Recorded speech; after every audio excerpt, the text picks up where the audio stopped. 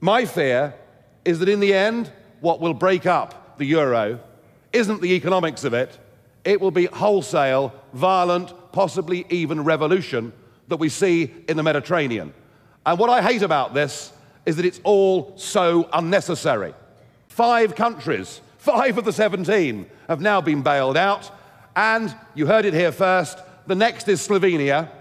Slovenia will be bailed out within the next 2 to 3 months, okay? You heard it here first. And given that the French, of course, now have a new president, who I think actually, in the modern-day pantheon of idiots that are running countries around the world, I think Monsieur Hollande is absolutely the number one. His third act was to introduce a hate tax of 75% for any successful entrepreneur, and would the last one please leave the country immediately. This has become a religion. The idea that we must abolish the individual nation states, and you know, they've got a new flag, they've even got an anthem. You know, they've taken part of Beethoven's Fifth, and it's the anthem.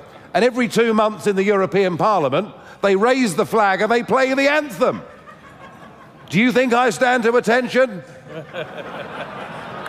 Do I hell? But they've sunk to this level because Merkel is terrified because she has an election coming up in September. So she has to show the German people she's tough, and stealing money is her means of doing so. And I repeat the advice I gave this morning. If you have investments, if you have money based with Eurozone banks, then my advice to you is get your money out of those banks in those jurisdictions as quickly as you can, because next, when the next phase of this disaster comes, they will come for you.